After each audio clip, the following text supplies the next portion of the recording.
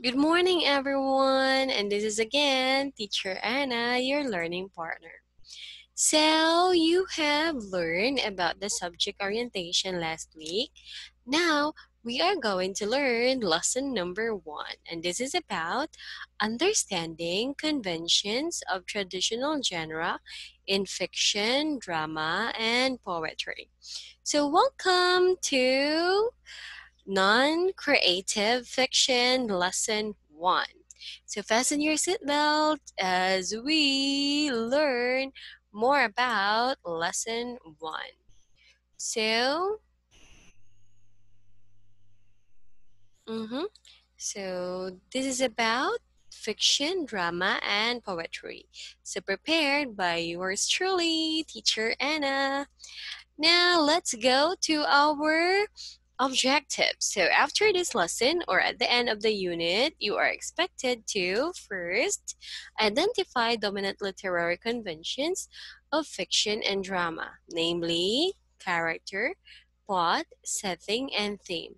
Second is compare and contrast how the conventions of fiction and drama are used and utilized. Third, peer edit each other's draft based on clarity of idea and choice and use of element. And fourth, revise the written piece using the literary conventions of fiction and drama. So, people really communicate with one another in all kinds of ways. So they tell stories, they express their feelings and emotions, they update each other on what is happening on their personal lives. So they keep track of their observations about what is happening in the world and their surroundings. So they want to inform others about certain ideas and facts. So in this lesson, you will learn what is meant by the term genre. In addition, the main types of literary genres will describe with examples given for each.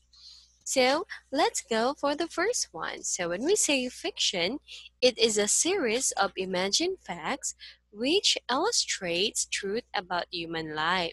It is commonly called stories and can either be short or short story or rather long like novella or novel. So this fiction is the idea or ang katang-isip ng mga author or writer. But most likely it is about truths about human life.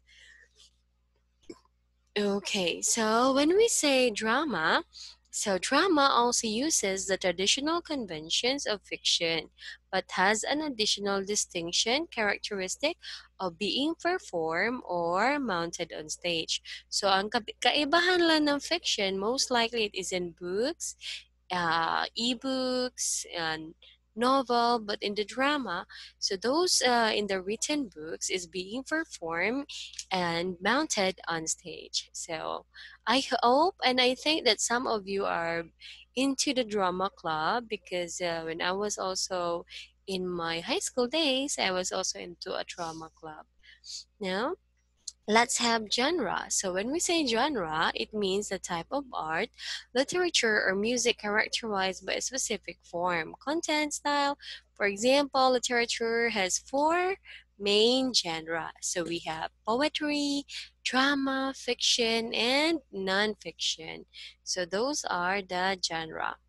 So since it is based on the imagination, so the subject matter in fiction works can be nearly anything. So fiction can take place in present day, the future, or the past. It can incorporate the most fantastical ideas or follow an everyday life. Some examples of works of fiction are legends, folk tales, fairy tales, short stories, and any novels. So, for example, the popular Hunger Games and Divergent trilogies are fiction which occurs in a post-apocalyptic future.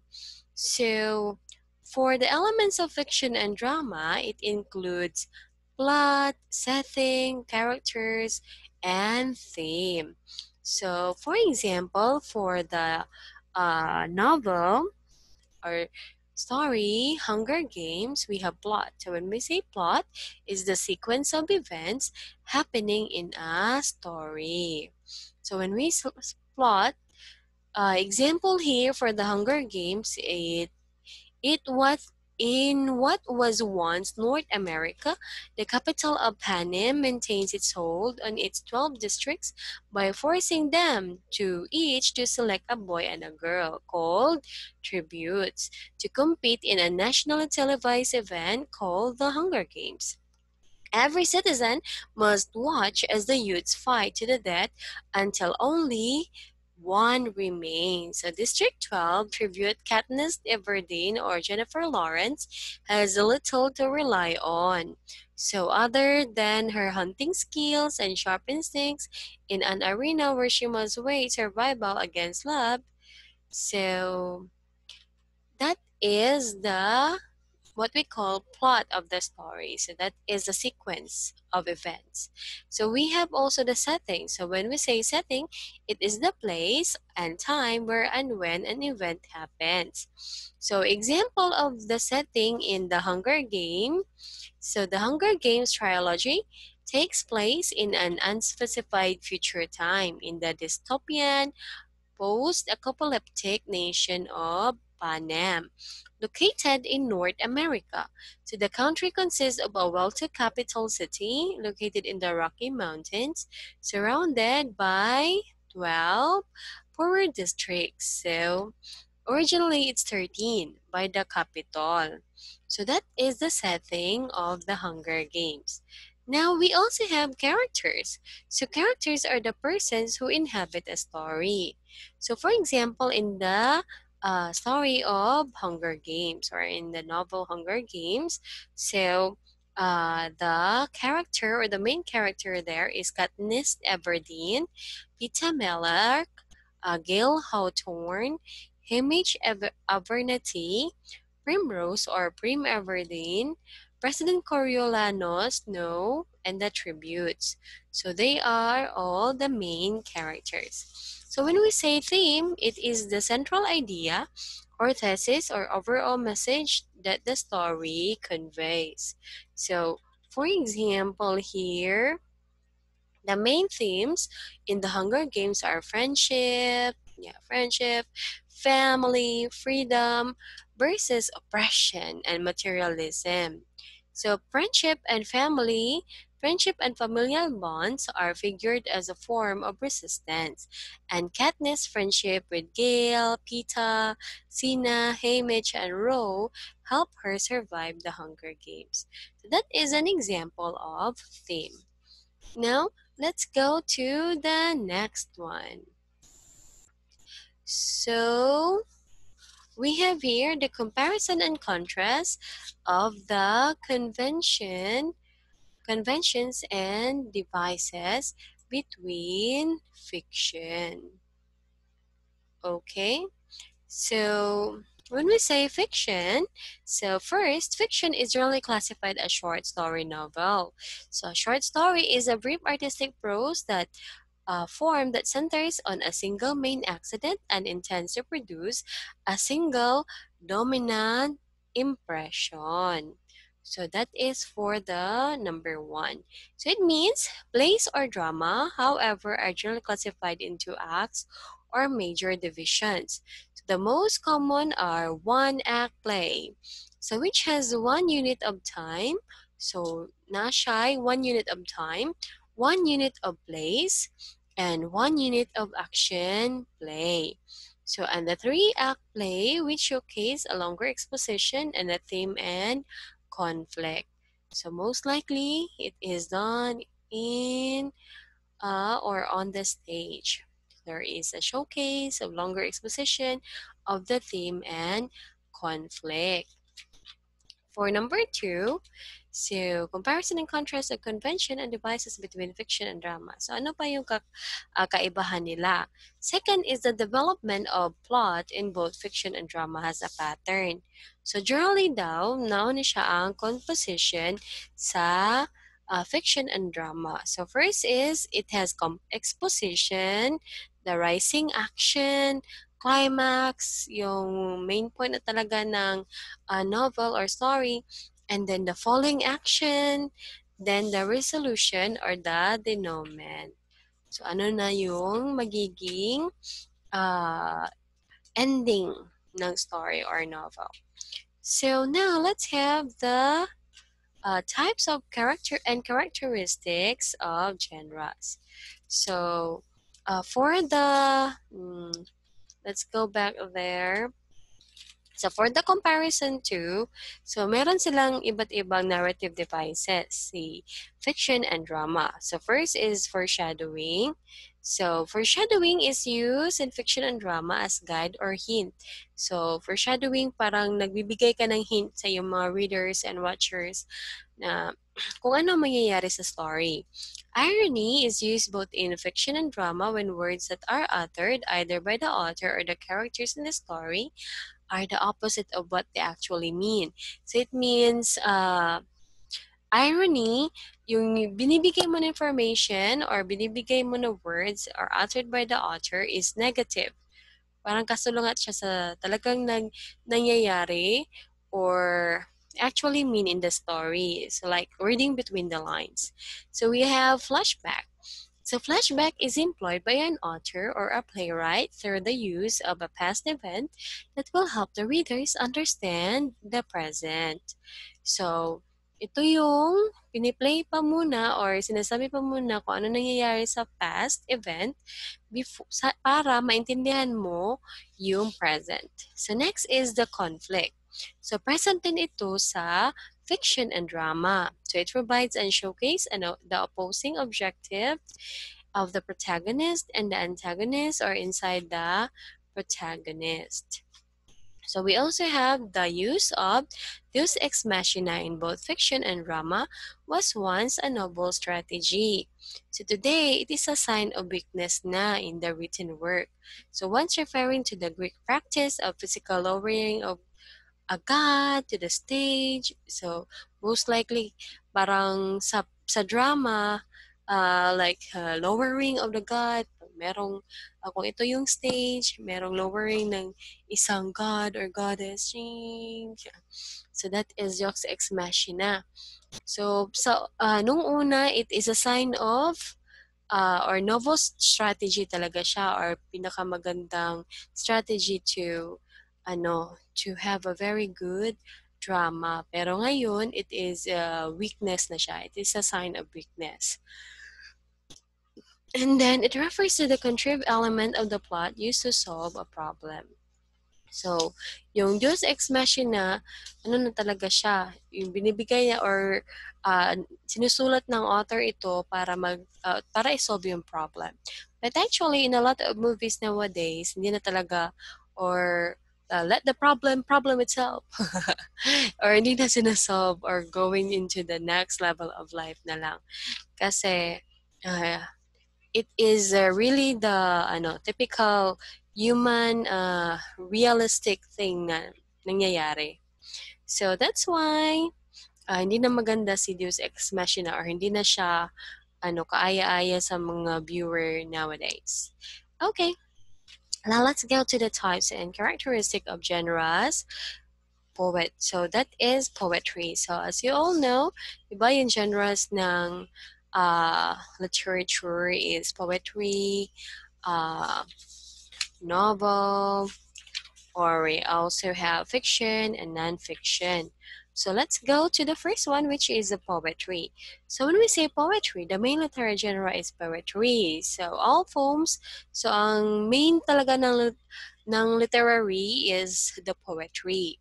So all forms share specific characteristic. For example, poetry is written in lines. So meron sa inyo sigurong gumagawa ng poem. So usually it is written in lines and stanzas instead of sentences and paragraphs. So some poems follow strict rules as to number and length of lines and stanzas, whereas many poems are much more free-flowing. So yung iba, meron talagang length of lines and stanzas, pero yung iba, free-flowing yung style nila. So let's go Mm, so there are three poetry groups. But before that, let's try to know more about the characteristic of poetry. So always remember, when we say the characteristic of poetry, poetry attempts to achieve beauty. So poetry is imaginative or makes use of the strength of imagination. So ginagawa talaga natin is yung writers or authors imagination, yun talaga yung ginagawa sa poetry. So most likely, some of the poetry, hindi siya maintindihan. Lalo na pag hindi ka in love, pag wala kang pamilya, or you doesn't experience what the author experienced. Next, poetry is musical, melodic, and rhythmical too. So that's why a lot of poetry is also used as a song or a rap. So break it down, you. And for four, we have poetry makes use of language that is metaphorical or symbolic, not direct. So minsan metaphorical siya at symbolic, it is not direct. So you need to read between the lines and go deeper between in its meaning. Next is poetry makes use of brevity and conciseness. Poetry is more concentrated than prose. So let's go to the group of poetry. So you need to read the example of that poetry, huh? So first is the lyrical.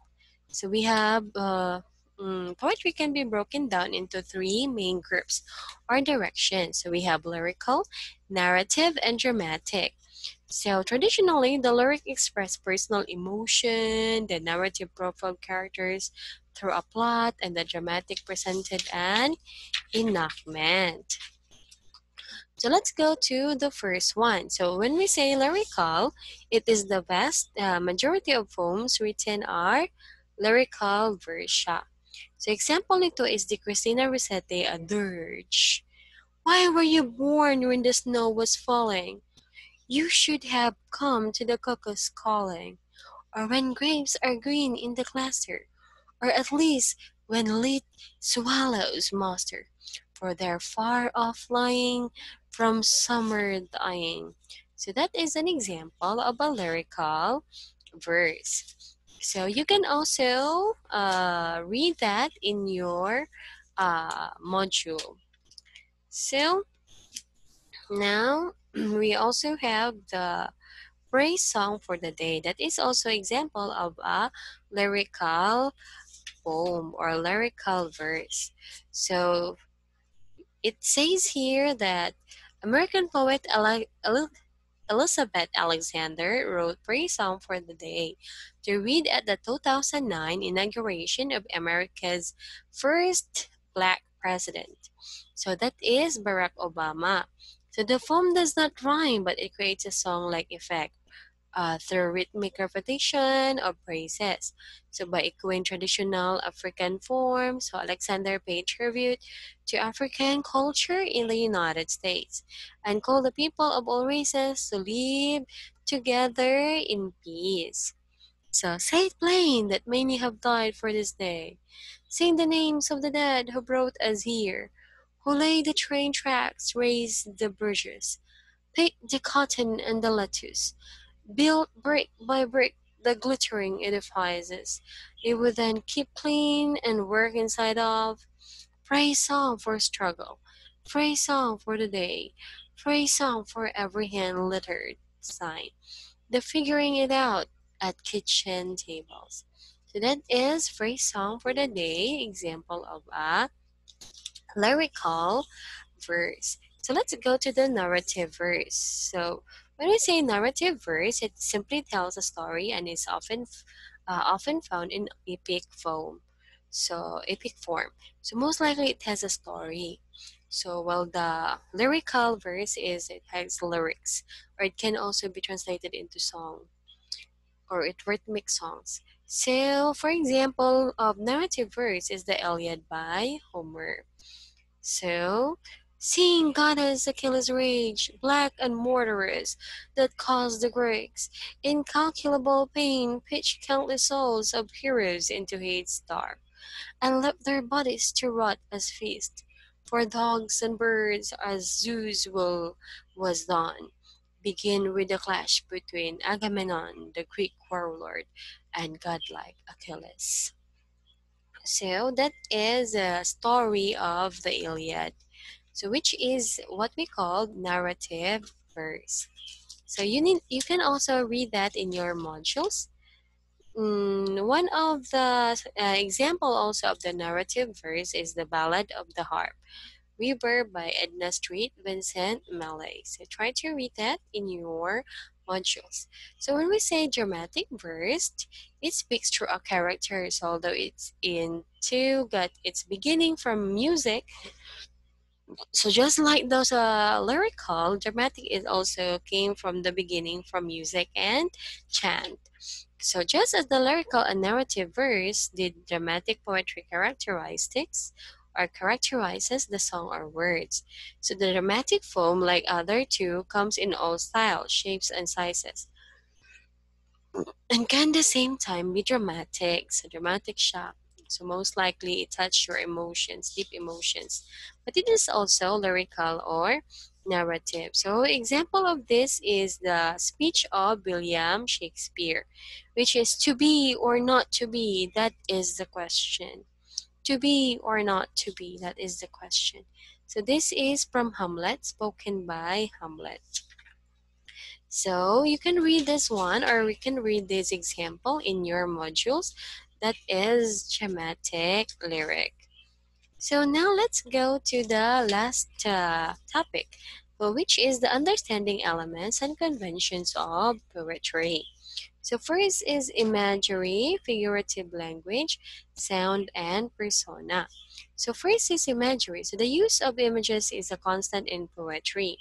It is the lyrical representation of an experience or object that is perceived through the senses. It is presented in language in a way that we can see, smell, hear, taste, touch, or feel it as our imagination allows. So we have here, sino man yung mga visual learner dito. So this is very important usually in our visual readers. So imagery is a use of images in a consent poetry. So not just images na yung talagang picture or image talaga, but it is also the lyrical representation of experiences.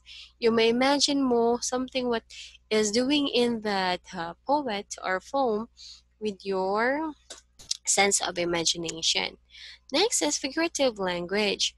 So these are devices that help beautify or make the language more poetic that it already is. So use of figurative language, just like simile, metaphor. So those are uh, in need in a poetry para maging maganda pa yung poem. Now we also have sounds, so they create pointed and special effects in their writing that help the readers in understanding the literary piece at a deeper level. So kasama din dito yung sound, squash, shoo, zoom. So that is an example of the sound effect. So sinasali talaga yan para yung mind mo is mag-create ng sound and images sa so kung ano man yung binabasa mo. So you can also visit the site https literarydevices.net, that sound devices, for more idea about sound in a poetry. Next is the last one is persona. So the speaker of the poem is not necessarily the poet. So in many cases, poets create a persona. So kung ako yung writer, nagka-create ako ng persona. Hindi ako maybe a person who is a police, a person who is a doctor, just like that. So I'm creating a persona. So word that comes from Latin which means mask. So persona, it comes from the Latin word which means mask. Who speaks the poem in the first person? So parang na-experience ko talaga yon. Or sometimes the authors just observe it, not experience it. But sometimes also the author really experience it. So that is persona. So that will be all for our lesson number one. So do your best and continue to make your parents proud. Thank you so much for listening, everyone. So let's do the focus questions, the related readings, and the assessment activities. See you!